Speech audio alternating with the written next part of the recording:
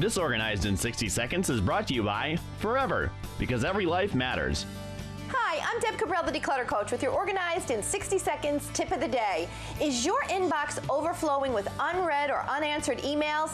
If so, I've got 3 tips to help you take control. First, create descriptive folders and/or labels to help keep organized. Invest the time up front to do this to each email you plan to save so retrieval becomes quick and easy. Next, process emails in batches and at set times during the day. This is the best way to increase productivity. Turn off all notifications to avoid unnecessary interruptions.